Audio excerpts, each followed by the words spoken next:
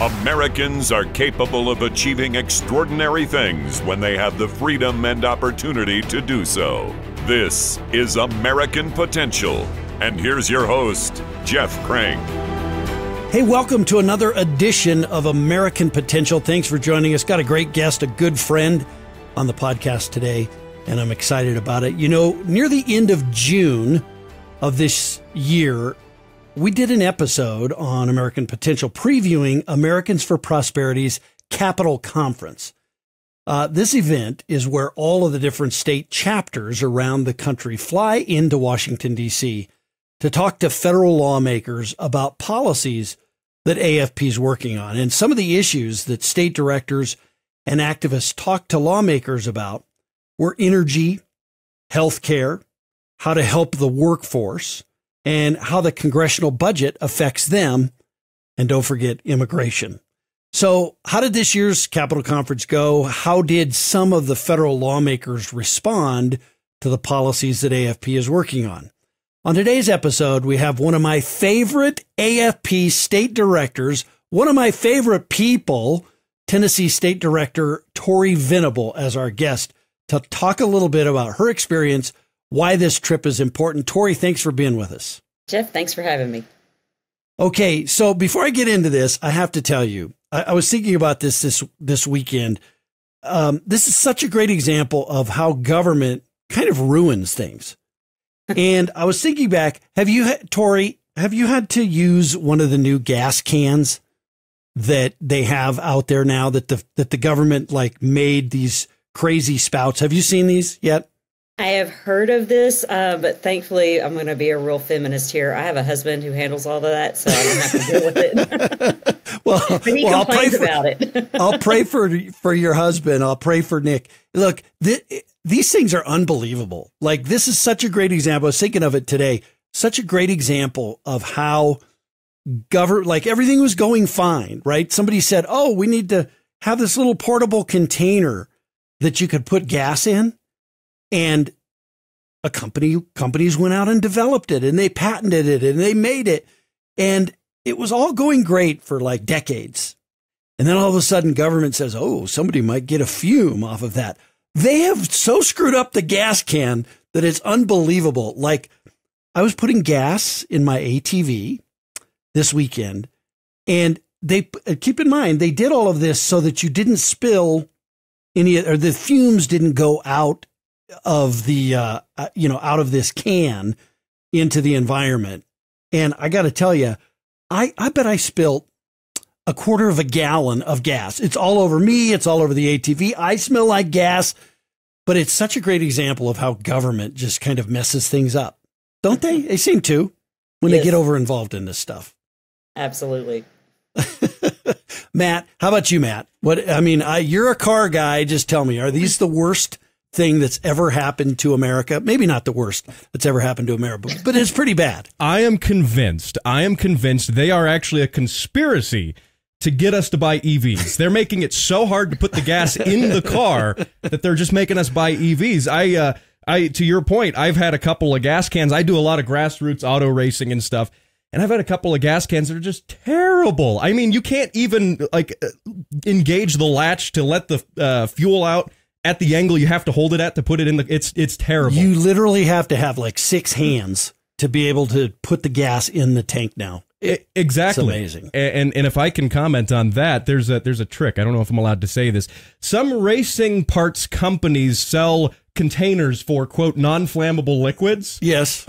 They work great, by the way. So I can't comment on who does it and where they do it. You can hook them up to a water bottle, whatever you want. Put it on a water bottle. I got you. Yeah, I got you, Matt. Exactly. Okay. All right. That's not official advice. It's just Matt's obvious advice there. But hey, this is how government messes things up. I mean, what was wrong with the gas can? Why do we have to go messing with it? I don't understand. Anyway.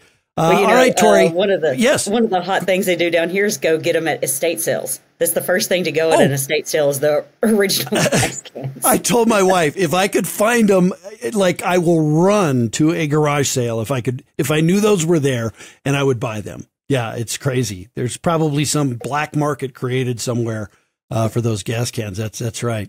Well, hey, listen, thanks for being with us, Tori. First of all, I know I meant that. You are one of my favorite people, one of my favorite AFP state directors. We've been working, a long time together. I don't know how many years it's been, but a lot.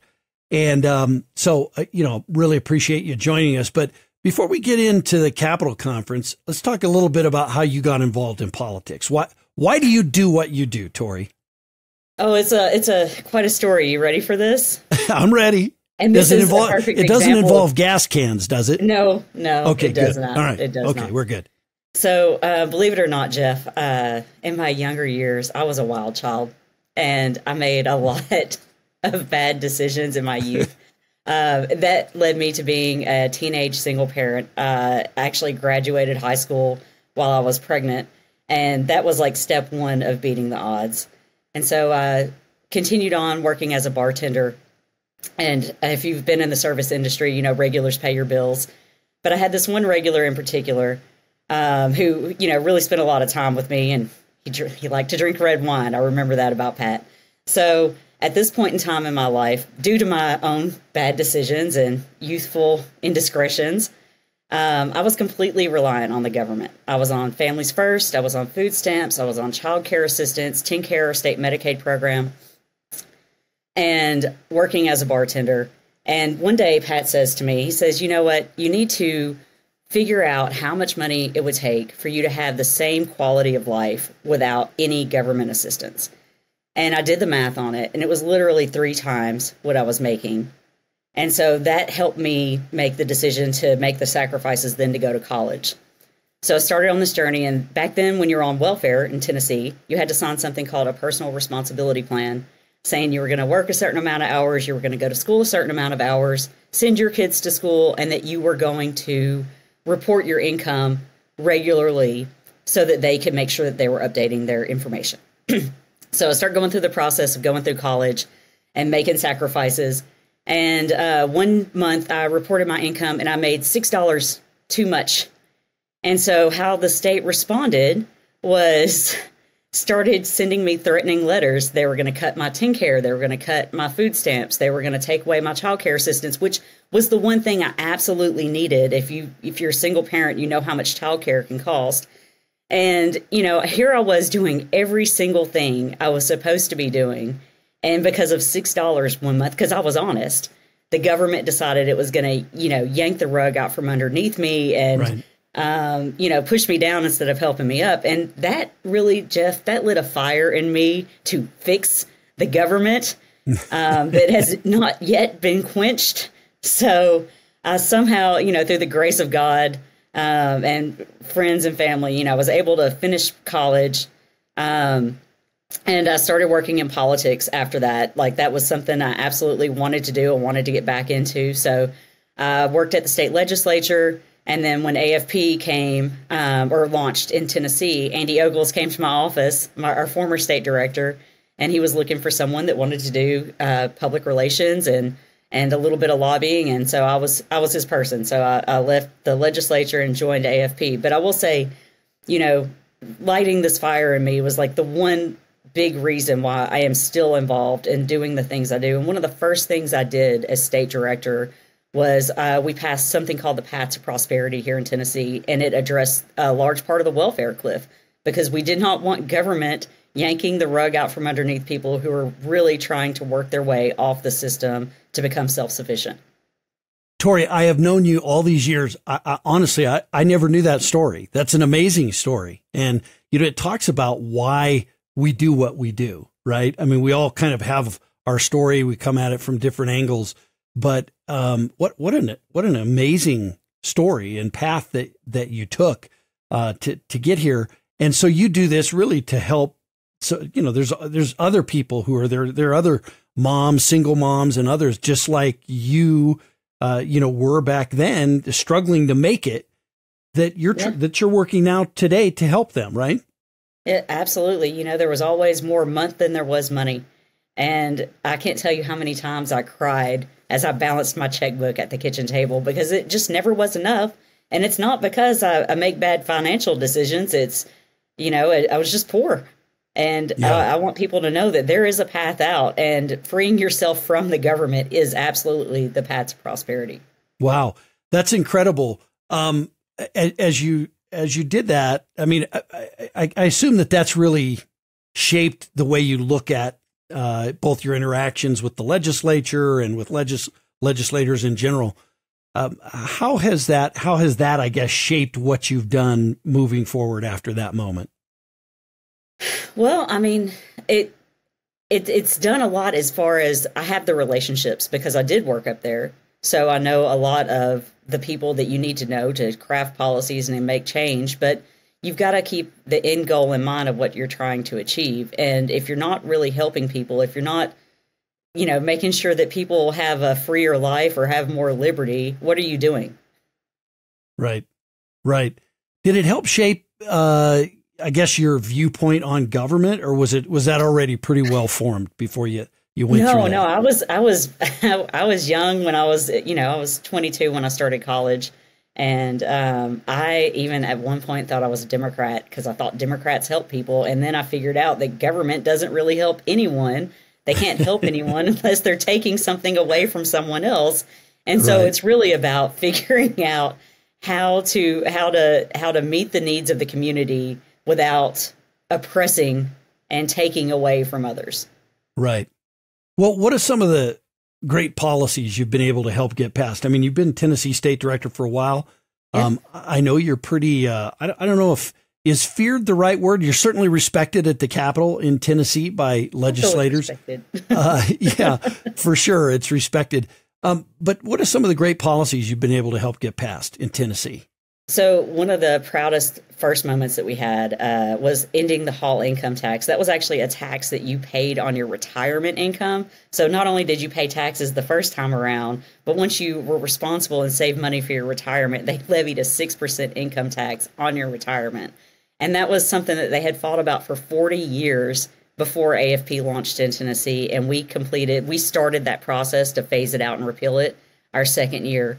We defeated Obamacare expansion in our state because we realized that you cannot sacrifice the truly needy by overwhelming an already broken system.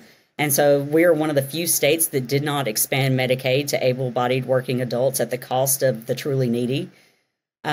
We've just this past year, we did one of the biggest tax cuts in Tennessee history for small businesses and for Tennesseans. So not only did it include a 3-month grocery sales tax break, which we all could use a break right now, but it was substantial cuts to mom and pop and to smaller businesses that could equate to thousands and thousands of dollars more in their pocket. And look, we talk on this show all the time about removing government-imposed barriers. And everything you mentioned are government-imposed barriers, right? That tax on groceries or, tax on pension plans and things like that, all imposed by government, maybe well-intentioned by some people, but somebody has to pay for that. And by you getting out there and helping on those sorts of things, you're helping remove barriers. I know something else you've been working on, and I wanted to bring this up and see if you have any comments on it, is transparency, right? And trying to let people understand and know how their lawmakers actually vote so that they can hold them accountable for those votes. That's something in Tennessee that you've been working on for a few years, huh? No, crazy idea, right? That people should know how their lawmakers vote and what they're voting on. So Tennessee was one of 3 states that we were not publishing the amendments, or we would publish the bills, but not the amendments that, of course, rewrite the entire bill online before it was voted on. So the public would have no idea or no way to see what lawmakers were actually voting on. And then we also have a process of voice votes in the House. So it's basically whatever the chairman hears or how they feel that day. It depends on whether a bill lives or dies. And it's unethical and it's wrong. And we've been working to change it. We've made some reforms so that now the public has access to the legislative dashboard and they can see the amendments before they're voted on, because believe it or not, it's the people's house. And you should know what's in it before you vote on it.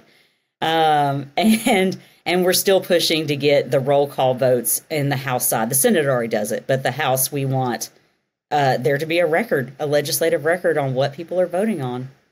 Well, and I want people to understand, like both your House and your Senate are controlled by Republicans, right?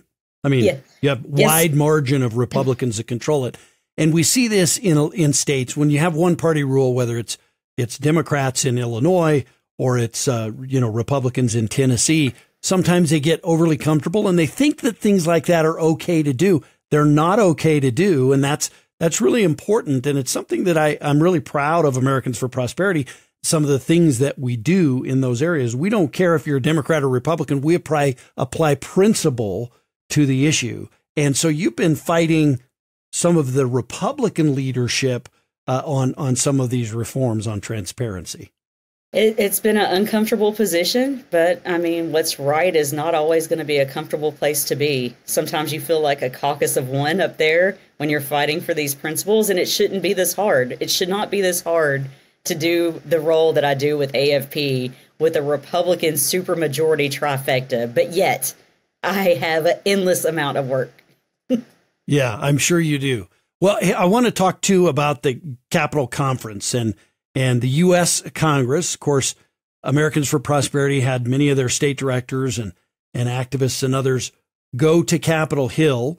And, Capitol Hill has tons of lobbyists that are paid for by corporations, unions, other special interest groups, have tons of lobbyists. But there isn't a ton of people that are out there on Capitol Hill on a daily basis that are working for the taxpayer, working to remove these government-imposed barriers, as we talked about.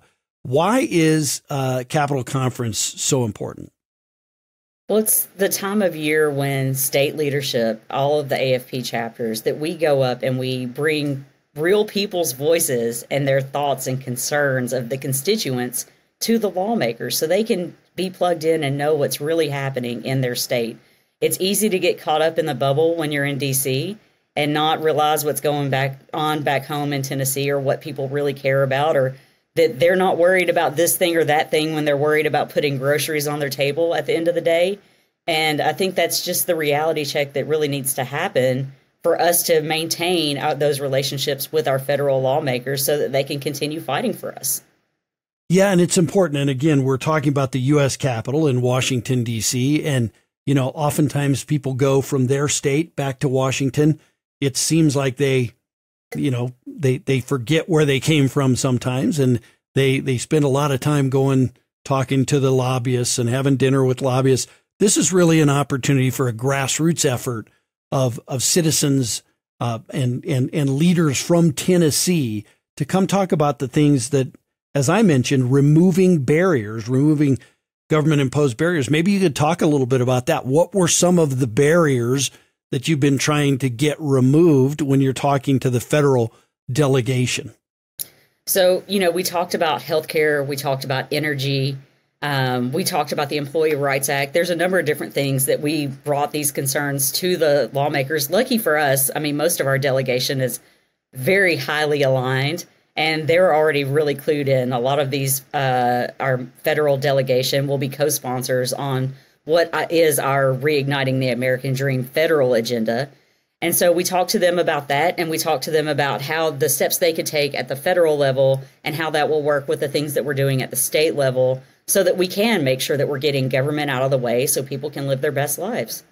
You talked about energy and removing some of the barriers to energy development in the United States, some of the market forces that can be brought to bear there. If we were to get government and, permitting processes streamlined and things like that so that we could develop our own energy here. The biggest barrier that's out there, we've talked about it on this show many times, is inflation itself is a gigantic government imposed barrier that I was reading something today. I think Akash from Americans for Prosperity put this out, Akash Chogley, but put out that Americans are now spending, the average family, over $10,000 more under the Biden administration than they did before because of that government imposed barrier of inflation. I assume that, do members of Congress get that this is hurting average everyday Americans? Well, the Tennessee members of Congress get it.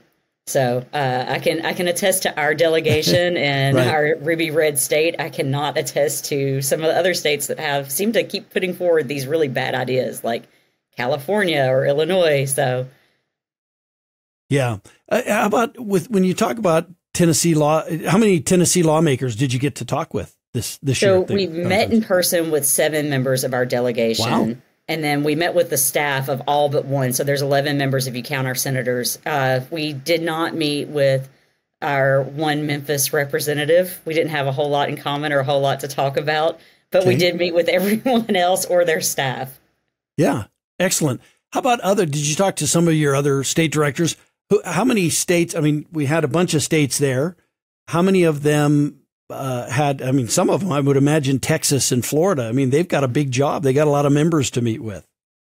Yeah, I didn't find out exactly how many other meetings. Most of us had packed days. So we're talking 7, 8 meetings a day. And it was just a nonstop. And it's difficult to make it in between the buildings. There's a lot of walking. You can tell the halls of Congress were designed by men, because let me tell you, walking around in high heels on those marble floors is no fun. No fun at all. No, I can't. When I worked on Capitol Hill, and I always wear cowboy boots with my suits, and so I had high heels. I kind of know what it's like a little bit, but maybe not women's high heels. That's a special deal, right? Well, I wore my cowboy boots too, and it's still it's still pretty tough, isn't it? Yeah, that's right. How about your favorite? I mean, I'm sure you've done many of these Capitol tours. Some people never get to go to the Capitol and experience something like this, the U.S. Capitol. I've talked about this. You know, when I worked there, I was always amazed at just the history of the Capitol and seeing, you know, what happens. I remember standing one time outside Statuary Hall with my boss, who was a member of Congress at the time, and getting ready to walk down this staircase. And it was the staircase that Abraham Lincoln came up when he was president. Of course, Abraham Lincoln served in the U.S. House of Representatives when it was in Statuary Hall. But then later as president, his carriage would pull up and he would come into the Capitol and he'd walk up those steps and get up to Statuary Hall to deliver the State of the Union address. And they haven't changed out the steps since that time. So you know, the steps are very worn, and I remember stopping at it one time, and my boss, again, who was a member of Congress, looked at him and he said, "Can you believe that Abraham Lincoln walked up these steps?" And it almost makes the hair stand up on the back of your neck. And if you love America, that Capitol is just an amazing place. Do you have any great stories, either lawmakers that you got to meet to? Who's your favorite, and what's your favorite place or building or whatever on Capitol Hill? So oddly enough, the stairs are the one thing that stood out to me as well, because you could see how it's worn, like the divots in the stairs where people for, you know, hundreds of years, I guess, right, have been walking up these same steps. And it's just, that is one of the things that absolutely stood out to me. Now, who's my favorite? Like, I don't think this is any secret here. Andy Ogles, our newest member of Congress. Sure. My former boss, my former state director here with AFP Tennessee, had a great time with him and his staff. Grant Henry, who is his chief of staff, actually used to be on my team also. But it was probably my favorite part of the whole trip. We happened to go by there before we had our meeting, and they had these songwriters there. And we got to sit down and listen to these songwriters play a bunch of music for us, and it was just an amazing experience. And then I ran into those same people on the way back to Tennessee at the airport. So we had a good time together. It was a very Tennessee country music moment. Well, I haven't seen Andy since he became a member of Congress, but Andy, of course, was Tennessee State Director before you, and actually, I guess I was his supervisor at AFP for a little while, but I guess I'm still his supervisor if he's a member of Congress, aren't I? I mean, as a taxpayer, I would think so. Yeah, well, I look forward to seeing Andy. He's a good guy and doing a great job up at the Capitol and a great policy champion for us. Now, you decided, I understand, to take postcards to give to federal lawmakers. What were some of the notes that were on those postcards?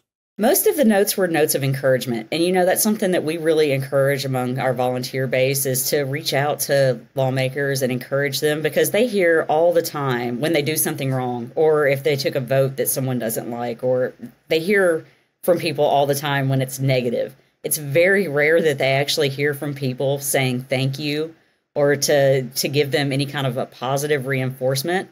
And that's what's really necessary for them to remember why they came. It can be disheartening, especially in the minority, to be fighting for these ideals and principles and not be making any headway seemingly with it. So you really need to know that you've got that support back home and that they're appreciative that you're up there serving for them. Well, and I think that's really, really important. And I'm glad that you brought that up. I remember my time on Capitol Hill. It seemed like it was meeting after meeting after meeting. And everyone wanted not $1 million. They wanted many millions of dollars. Like minimum was like 8 to 10 million for everybody. And sometimes it was in the billions of dollars. And it's just constantly, I want this, I want this, I want this. And that's what is so unique about what AFP is doing. We're saying, hey, what we want is for government to kind of get out of the way and let people's lives improve and not have that be a barrier. And so I'm sure that's something that lawmakers really enjoyed, seeing those notes of thanks. So you also talked about, while you were talking about these AFP policies, you also discussed some of the Reigniting the American Dream events. Talk about some of these events. We've done a couple of episodes about this that are coming out soon. But what are these events? Can you give us some details about what you've got planned in Tennessee for, one, what is Reigniting the American Dream, and some of the events that will highlight some of these efforts? So our Reigniting the American Dream Summit Tour is really to bring forward the federal policy champions and state policy champions together and talk about the policies that they're doing and how they work together that will reignite the American dream. So these are things that are going to cut taxes, that are going to reduce regulations, that are going to get government out of your life. And, expand healthcare access, expand affordability to different things. So helping put forward the good ideas of what it's going to take to really reignite that American dream. And so we're hosting a series of these with our lawmakers. The first one, I believe, is in Jackson on August 25th. And then we've got our Knoxville one is August 31st, and the Nashville one is August 31st. We've got a few more scheduled. But if you're interested in going to one of these, it's free. You just have to sign up. We're even paying for dinner, so you get one meal on us. But we'll have members of Congress, and we'll have state-level leaders and people sharing their American dream story and like what it's going to take and how people can be involved so that we can reignite the American dream. And so they can find tickets at afptnsummit.com. afptnsummit.com. That is where it's got all of our events and tickets. And, these Reigniting the American Dream events are really going on all across the country. No matter where you are, if you're listening, there's one not too far from you. You might have to cross a state line a little bit, but it's not too far away. But obviously you can send us an email. We can get you more information about where you can learn more about Reigniting the American Dream events around the country. Tori, if people want to learn more about what AFP Tennessee is doing, where's the best place for them to go? So you can always follow us on social media, Twitter and Instagram. It's at AFPTN. And then Facebook, we've got a running show of all of our events, and that's AFP Tennessee. You'll see a lot of posts from us. We have a very active chapter. We do Children's Story Hour, Pints and Politics, you name it, Grassroots Leadership Academy. There's somewhere for you to get plugged in with us, whether you're in East Tennessee or West Tennessee. That's amazing. Yeah, excellent. So, as I was thinking about this, I told you I've never heard that story of you and going through college and having a baby and all that kind of stuff. To me, that's always the example I give when I talk about any public policy issues. Like, how does this impact that single mom, right? When the price of gas goes up, it's easy for Joe Biden to pay it, or a U.S. senator to pay it, or frankly, you or I, if it's an extra 10 cents a gallon or whatever, that's no big deal. But there are literally single moms out there who are struggling to, decide whether they're going to buy a new pair of shoes for their kids as they go back to school, or whether they're going to be able to put food on the table for those kids to eat. And they literally have to make those choices. And so a 10 cents a gallon increase in the price of gas is a big, big deal to them. And that's who we always have to remember. And I just find it so amazing. I've always talked about that. I never knew that my friend Tori at one point was that mom that was struggling to make ends meet. So we've got to always remember that, right? Yeah. It's taken me a long, and I gave you a very abbreviated version. There was a lot more hardship involved. And that story spanned a few years, right? But It took a number of years before I could share that story without crying. Because every time I would look back, it's hard to go back to those dark places. Yeah. But I'm sure you'd also think of it with a lot of pride, because you're where you are now, but it took a lot of perseverance, and really, hard work to get to where you are. Absolutely. And the grace of God. Yep. All right. And the grace of God. Yeah. You can't ever forget that. That's for sure. Tori, thanks for joining us. I appreciate you. Thank you, Jeff. Okay, great. Listen, this is why you have to get involved. People ask me all the time, Jeff, why do you do this? Why should I worry about what AFP does? Why do you get involved in all of this kind of stuff? Because I care about people. I care about the kind of country that my children are going to inherit. My father served in World War II. Went and fought in the Pacific to try and save liberty and freedom and pass it on to me. And I have that same obligation to my children and to my grandchildren. And it's so important that we all stand up and fight. And, again, when you're thinking about this, you're not doing this. Don't do it for you. If you don't need the help, don't worry about it. But don't be selfish. Do it for that single mom like Tori once was, who does need our help, and she needs a voice. And that's what Americans for Prosperity can be for her, is that voice. Hey, thanks for listening today to the podcast. Thanks for joining us. Thank you for listening to American Potential. You may listen to more stories from Americans working every day to expand freedom and opportunity in their communities by visiting AmericanPotential.com.